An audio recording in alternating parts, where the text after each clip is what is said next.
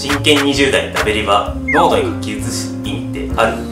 大学入ると全部パワポですよね。そうですね。小中高は先生が黒板に書いてそれを書き写すっていう勉強の方法だったと思うんですけど、大学入って驚きませんでした？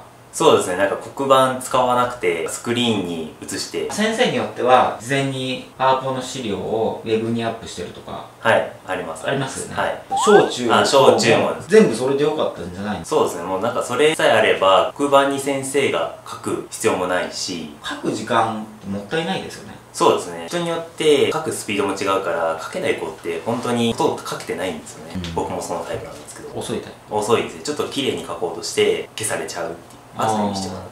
書くことで覚えられるっていう人もいるんですけど、本当かなと。例えば数学なんかは理解が大事なわけで、理解しないまま書き写してるっていう人も多いと思うんですね。見たまんま書いてるだけっていう。自分の考えを書いて答えを出すとか、そういう整理をするっていうのはいいんですけど、黒板のやつを必死になって書くっていうのはあんま意味ないかな。昔は IT ツールがなかったからそういうスタイルだったと思うんですね。でも変な話、コピーでよかったんだ。先生のノートをコピーして配布すればよかったんですけど、なぜかみんなちゃんと考えないままに古いやり方にこだわっていたと。日本の教育おかしくないですか？そこの効率化が全然できてない。これはぜひ改革すべきだと思います。予備校って言ったことあります？あります。予備校は基本はプリントが多くてパワポは使ってなかったです。プリントってどういう？授業内容について先生が元からノートみたいなのをコピーしてるんですよ。要点が書いてある。そうです。じゃあなんか重要なところは赤線引いたり、そうです。カッコを埋めたりするとか、そういうスタイル。結構容量いいですよね。衛星予備校みたいなのあるじゃないですか。ビデオブースで映像を見て、で手元には資料があって勉強するスタイル。資格の大原とかもそういうスタイルなんですよ。弁護士、司法試験向けの講座とかもわざわざその黒板に書かないで資料が配布されていると。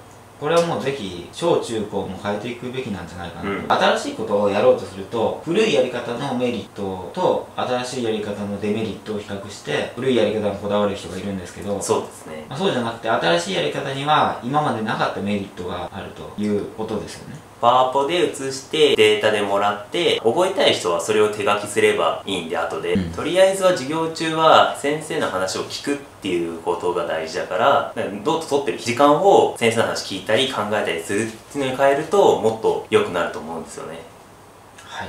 先生が部活の顧問をするじゃないですか。先生がその部活、テニス部だったらテニスやってたから顧問をするとかやってるとこも多いと思うんですけど、全然関係ないバスケの顧問いないから自分がやるみたいな人もいるわけじゃないですか。ありますね。でそういうところって強くなるんですかね、本当に。その先生が指導方法とか勉強するっていうまた余分な時間も必要だし、バスケをちゃんとやりたい子たちがなんかよくわかんない先生にも教えられながらよくわかんないチームプレーやったりしてまた負けちゃうとかあるんで、なんかもう部活は先生がやるんじゃなくてその地域のコーチやってくれる、それこそ大学生とかが来てくれたらいいんじゃないかなと思ってます。大学生いいですね。はい。ちょっと謝礼ぐらい払っても良さそうですし。そうですよね。その先生にどうせ時給払ってるんですから、プロとかいらないんで、もうちょっとやってきたアマチュアの人たちを雇ったらいいんじゃないかなって。確かに負担になるって言いますよね。はい。部活見るのが夜8時ぐらいまでやってたりして、そこからまた授業の構成作ったりとかしちゃうんで無駄かなって。ということで、はい、なかなか学校教育にはおかしなところがあるという話でした。はい。